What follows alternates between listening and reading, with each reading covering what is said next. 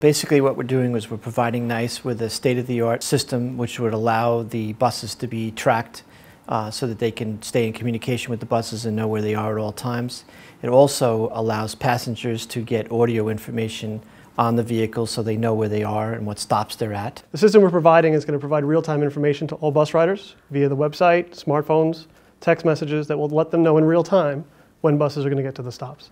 So they no longer have to wait for their bus. They can meet it at the stop. The project is set up such that in late 2014, people should begin to start seeing the new system come alive. Nassau County's had simpler systems in the past. This is a much more sophisticated system. Their current system is probably about 20 years old at this point.